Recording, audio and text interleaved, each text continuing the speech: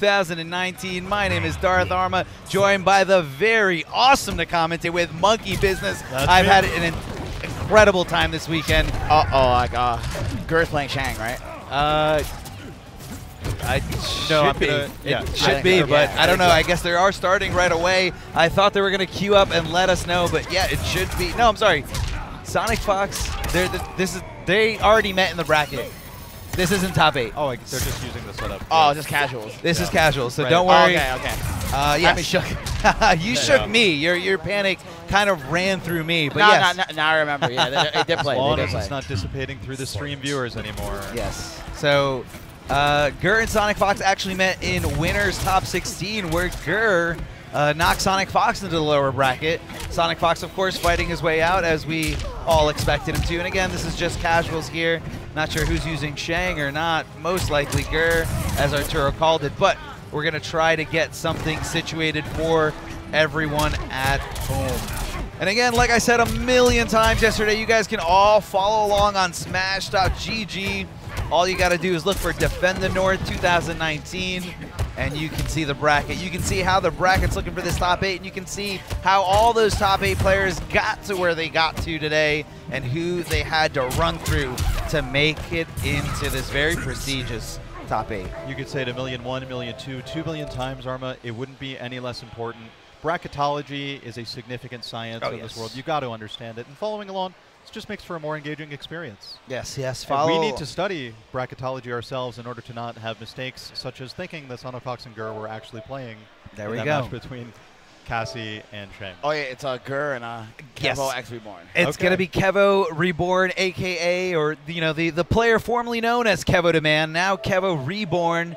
This is a run back. This is definitely a run back from CEO, where Kevo took it over Gur.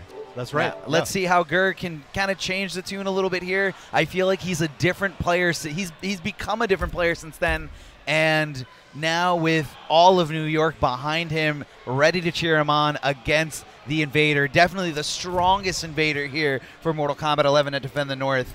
Yes, I think is Cusco, also playing Sonya out of Texas.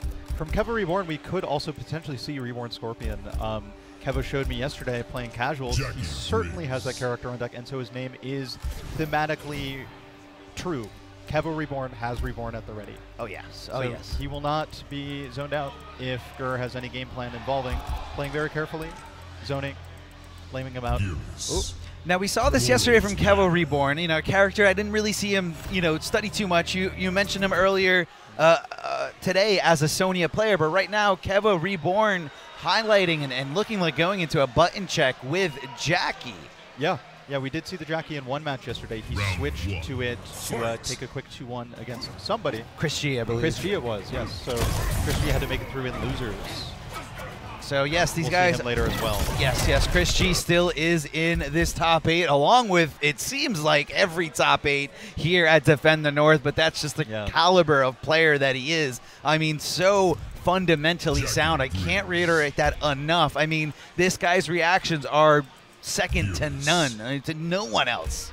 Reactions, and he knows how to dissect a game system and use the system to his strengths. Oh, sure. Reborn Scorpion, a great character to do that with very flexible use of both defensive and offensive meter. He knows how to use Reborn's teleport cancel to mess with somebody's ability to counter poke. And once they're not counter poking, you can get away with other things and rush the opponent down even more effectively with Reborn Scorpion, who we've only seen him play that character so far in MK11, and is a great fit. Not too many moves to remember, and they're all very good.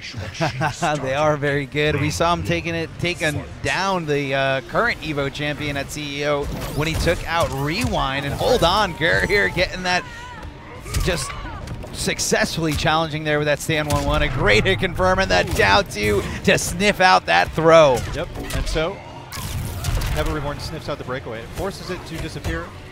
Gur still with no wake-up options now. And remember, ladies and gentlemen, this is a 1st to 3, not a 1st to 2 boys anymore here now that we are in the top 8. So this is all about the long game here. Big knee to the chest. Yeah, we will see all kinds of conditioning come out and surface that we maybe couldn't have seen yesterday in the 1st to 2s. I'm excited to try and find it ourselves as we intently watch Garris's back get broken for the 2nd time. Another back throw. Jackie will back throw a lot, knowing it gives her Oki and follow-ups at mid-screen.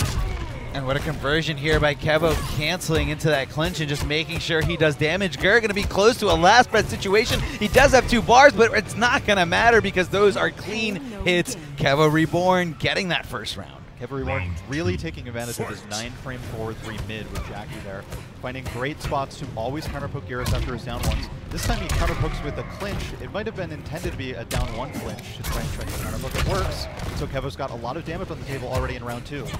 Now it looks like Kevo was looking for some kind of wake-up buttons, maybe possibly a wake-up up 3 there as he just backs off, but it's okay. He's right behind it, successfully understanding that Gur is not pressing buttons on those wake-ups, so he's free to go, and there it goes, the unsafe stuff, the low sand trap. Yeah. So dangerous. Dangerous, and Gur's commitment to it is so dangerous. He almost always goes for 1-1 low, 50-50 mix up there, and he seems to get the crushing blow on the overhead only when it matters most and will instantly kill.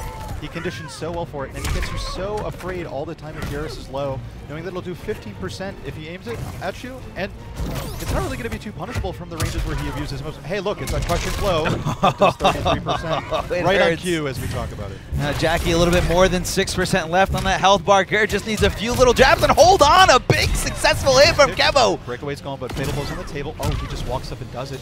Maybe looking for some kind of delayed button press from Gur. And so Kevo keeps his Fatal Blow going into round 3. And we go into round 3. Gur still has no defense bars yet, but he'll get one soon. Great little offensive move here from Kevoxreborn as he jumps in. Gur fails to anti-air and fails to see that throw coming. And Kevo mixing it up a little bit with the back throw. We all talked about how great of an Oki system it was. And what a punish here from Gur, throwing him back into the corner. Yeah, that's very smart of Gur to use the 1-1-1 there. Switch sides instead of using the back 4-2. He loses some damage, but gets the positioning that he wants. Now pushing Kevo back towards that position, but Kevo rolls under, gets a throw. Kevo now in a great spot to try and corner Gur, where Jackie shines strongest, brightest. Oh, nothing so shiny right now that Jackie's eyes are closed as she winces in pain from the down 2 crushing blow and takes a lot of damage and loses breakaway. Kevo's in a really rough spot now. A single more throw will kill. Gotta watch out for that fatal blow, though. It could be the game changer here. He does have breakaway. He breaks away, and he's in a bad spot. No wake-up options. Gets the back throw here as Kevoxreborn kind of just mixing it up here. Back to back here. And Gur not seeing it coming. Jumping in. Jumps over the throw. Great read from Gur. Commitment. It was live or die, and he chose jump, live, win. I mean, look at it. He walked up to him, threw him twice, and I believe that was a throw attempt there on the 3rd time. And Gur just kind of said, you know what, I know you think that the most obvious thing for me to think is going to happen is the throw, so maybe I'm going to rule that out. Sometimes doing the same option multiple times is going to be what you need. Yeah, that's a classic kind of fighting game theory, the rule of 3. People just aren't expected to do the same thing 3 times. The same thing happens all over the world and in different parts of life. Comedy, right? A joke is not funny the 3rd time. It's really funny, though, when you throw someone in a fighting game 3 times in a row because they never expect it. They think you'll quit it, too. It's always an option. It's a viable option, especially in the moment. I mean, you're just as likely to keep doing it, especially if it's still working. 2 successful back throws from Kevoxreborn. Hey, why not go for it a 3rd time? Oh, yeah. Ooh, Gur neutral jumps and gets the jump kick as Kevo tries to advance. Hitting him with the knees there, throwing him over after the clinch, and right here, Kevoxreborn just trying to space it out there. Let's give him the massage. Yeah, that's a big whiff there. You don't want to do that against Geras, especially not in the hands of Gur, where he can just aim that low sand trap exactly where you are and just take so much damage. Yeah, Gur's a sniper with that thing. He seems to find the crushing blow, not just in punish situations, but also can counter hit you with it. He knows exactly when to get that crushing blow and spends it at very wise times. Has a huge life lead now, still as a result of only that down back 1 from Geras. Good block, though. Kevo takes a turn, takes the breakaway away. And what a reversal throw there. Sometimes that is a great answer. Instead of just look at that usual poke back, just a reversal throw, a great way to mix things up. Ooh, Gur gets over. Doesn't quite get a full punish, but uses it down 1. Doesn't need a full punish anymore. A single more poke will take it. Chip could also take it pretty quick for Geras here. Do you know if Jackie has any way to low profile Geras' forward 2-1-2? That string right there that is applying chip. It's getting really close now. It's very, very close, but watch out. We have 7 seconds left on the clock. What's he going to do? The low sand trap. It hits successfully again, getting around the last breath mechanic. So Nice and clean round victory here for Gur. Yep, and chip was a huge factor there. It actually might have chipped, as Kevoxreborn did run a defense bar at that time. It's back now, though. Obviously, it always comes back when you get chipped out by it. Ooh, throws the roll. Gur guessing correctly on his Oki. Will he go for mids this time? Ooh, down 4. The spacing on Geras is down 4. When it pushes back so far and hit makes the low trap follow-up pretty much unpunishable. You'll see a lot of Geras doing it. It's a great anti-wake-up tech. You know, it really gets around different things. If you space it just right, you can make up 3 Swift and go for a full combo punish there with the cancel. Yeah. We've seen a lot of ground pound moves being very effective at MK11, whether it's Geras using it to hit your wake-ups or Jax and Sonya using it as their wake-up 3s. Oh, poking him there with a down 4 and out of the air, not really ready for the conversion, but hold on, ready to just take this momentum. Gets the whiff throw. That is so scary, but Jackie, you know, has one of the best animations, the whiff animations from that forward throw or any throw. Very tough to punish, very tough to spot out. This is the ender, and so Gur uses the fatal blow from a safe range. Kevo only gets a small punish as a result. That's a crushing blow right there. Kevo really believed that he could just block that low, punish it, and take the round. Gur believed he could take the game on the crushing blow overhead, and so Kevo's in trouble now, down 0-2.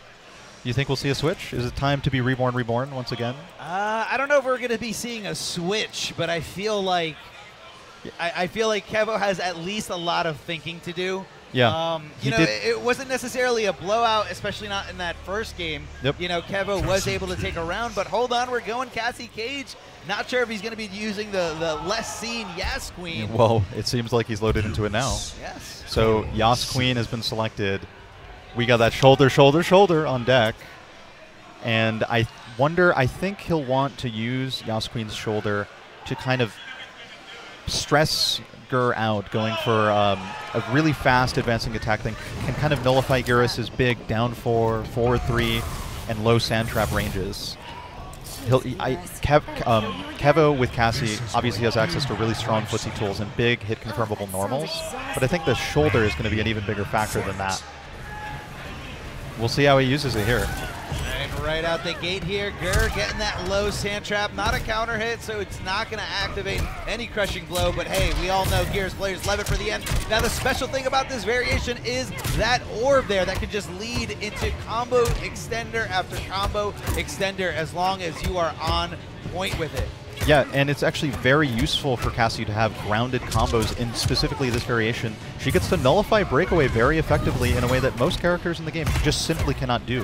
Yes, so she'll be able to kill you with, regardless of you having 2 bars or not. Big combos, 25%, 1/4 of your life, pretty consistent. Great duck and punish from Gur. Yeah, we saw a little bit of that yesterday when Gur is just fully showing that he knows the matchup, knows how to get against those strings as he took out Sonic Fox. But here, hold on, Kevo looking to write something else. Here gets the back throw. Yeah, great stagger from Gur. The first time he's done 1-1 without committing to an overhead or a low, and so it works out. Gur bringing out the new tools in the first to 3, boys.